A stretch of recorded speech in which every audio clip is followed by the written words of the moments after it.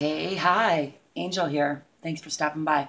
I got a little bit of a hoarse throat because I was singing all weekend long well, not all weekend long, but every day of the weekend, Friday, Saturday, and Sunday, with some of my favorite musicians, and then a new musician friend that I had not got to perform with before, who is Angelo Moore from Fishbone. I'm so stoked that I got to work with him because really just a phenomenal performer and human being. So bear with me. I'm a little hoarse, and I got practice tonight and a gig on Friday. But anyway, it'll all be okay. um, Ironically, what I wanted to talk about today is yelling. I've had some friends of mine get into some yelling tiffs lately. A couple different sets of friends of mine that have partnerships, and it's brought to mind watching that and listening to the results of that anytime we're yelling at somebody that we love, like in anger yelling, it's one thing if you're yelling a song like I was and going sort of hoarse, but if you're yelling in anger at somebody you love, there's a good chance you're triggered. You're not probably fully conscious or aware of what you're actually feeling, so you're just kind of projecting out and out of control, basically. And that kind of out of control behavior in intimate relationships can do so much damage, not just to the relationship between the two people who are yelling at each other, but to everybody, to their relationships with everybody around them who witnesses that out of control behavior and goes like, oh, hey, wow, I didn't realize you were so out of control, and I have been out of control myself many a time in this life, and I expect I probably will yell again in anger. Although I hope, I can hope not, and I really am. It's been a while since I yelled at anyone in anger, but it has happened. I have yelled at people in anger, and so I can speak from that experience and know that in those instances I'm out of control and I'm not my best self, and I'm not. I'm not, you almost always, it damages the relationship. Now, every now and then, things need to come to a head. And so, you know, you could go with the things happen in their own due course for a reason. I don't know. I kind of have my qualms with that idea of everything happens for a reason. But I do think in some way we line up with what we're ready for. We have the experiences we're ready for, and that we're setting in motion through our actions. So if you're in a relationship where you yell a lot or you get yelled at a lot, then perhaps there's a lesson in that you're needing to learn, or something, in some, maybe it's to love yourself better and not put up with being yelled at. In my case, that's been a lot of it, I think. And I still struggle with that, but I've come a long way. I've been in some relationships where people yelled at me regularly, and I finally, a while back, just decided, even just friendships and business partnerships, if you're the kind of person that needs to go out of control and raise your voice at me, then I'm not the kind of person that wants to have a relationship with you. That's the conclusion I've come to, and it's okay. That's all okay. Some people like to yell at each other, I guess. I think, to me, that's a real low vibration, low level, and as I said, I think it actually ultimately really damages the respect that you have between. If you're a yeller, you're going to lose respect.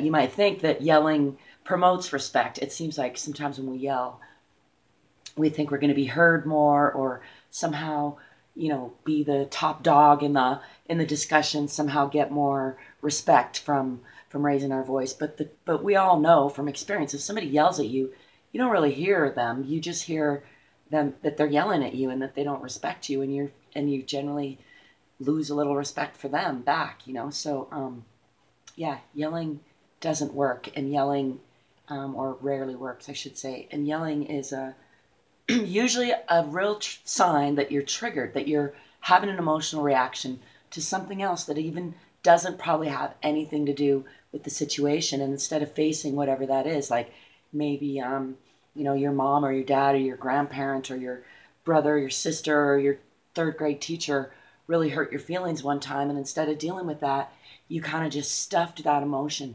And then now, whenever somebody says something that sounds a little bit like whatever that was that you stuffed down, you know, that triggers that same emotion that you stuffed down, like, oh, there's just a handful of very common ones, like you're not good enough, or I'm not good enough, you know, I'm not worthy, I don't deserve love, there's something wrong with me, I must be broken. These are all very common internal dialogues that we humans tend to have as a response, especially when we're young, to somebody putting us down or not including us or saying something mean, or sometimes trying to say something helpful and we just take it in a weird way, maybe because we've already got a trigger in there.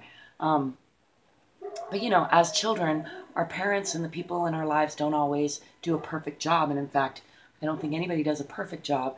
And some people do a pretty fucked up job sometimes. And so we end up with these various wounds as children. And if we don't learn to recognize, face them, and heal them, then they sneak out in opportune moments when we're triggered with those we love. Usually more, you know, can happen with strangers too, but I'm noticing that those closest to us often have the ability to trigger those the most, because we have that emotional connection, and that it makes us more emotionally invested, and so easier to be emotionally triggered because we care about the relationship.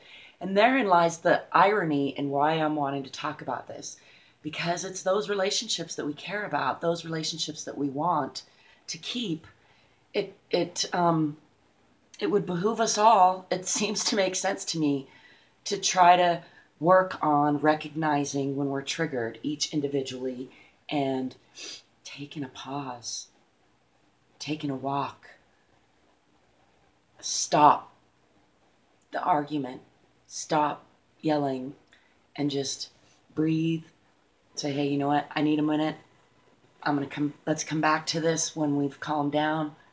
Whatever it takes, you know, the context will dictate what the better move is, but I guarantee yelling is almost never the best move in trying to work out a disagreement or come to an understanding, because we can't hear each other as well when we yell. Ironically, we can't understand each other as well when we're emotionally triggered. We're just reacting to that emotion, and often start yelling back, or, you know, if we're not being conscious about it. So that's what I've been dealing with lately in myself, and then of course in true universe fashion, I'm seeing that in the relationships around me as I've been working on that more, recognizing that more in myself, trying to recognize when I'm triggered, if I find myself being emotionally, you know, responding from a heightened emotional place that's not proportional, that's disproportionate to the actual experience or actual scenario that's going on, or isn't in alignment with the fact that I'm dealing with somebody that I love and that I want a relationship with,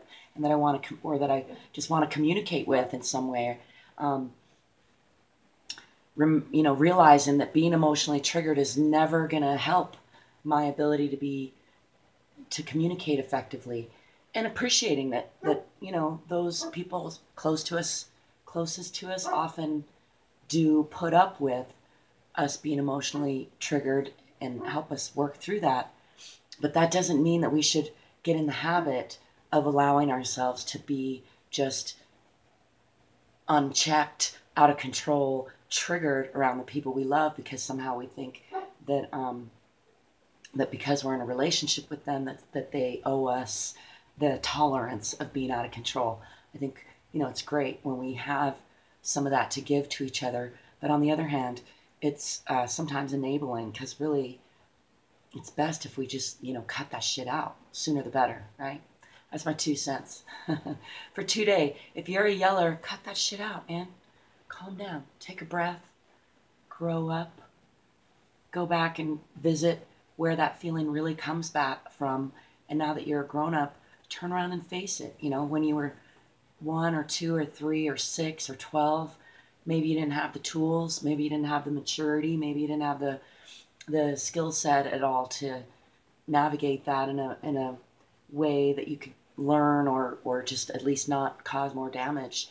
But now you do. You're a grown-up, right? If you're on the internet, you're probably, at least, if not a grown-up, if you're listening to me, you're getting close to being a grown-up because time flies. So even if you're an immature grown-up like me, you can still do a better job at communicating with the people you love and yeah, not acting from a triggered place, but rather from a calm, loving, compassionate place if you're wanting to communicate effectively with people you love. That's my 2 cents. I appreciate you visiting with me. I'd love to know your comments about yelling. Are you a yeller? Have you ever yelled? How does it feel to you when you get yelled at? I think most of us hate it, but then again, some people seem to like to do it. I think I've had relationships where I was out of control yeller for in my younger years for quite a bit, and now I've been single for a long time because I'm really trying to get better at maintaining my own control and loving myself before I go imposing my bad habits into anyone else's world. And not to say that I'm all bad habits at all. I got lots of great stuff too. So I just also, I like being single lately. So there's that. Cheers. Ciao. Till next time. Peace, prosperity, and possibilities.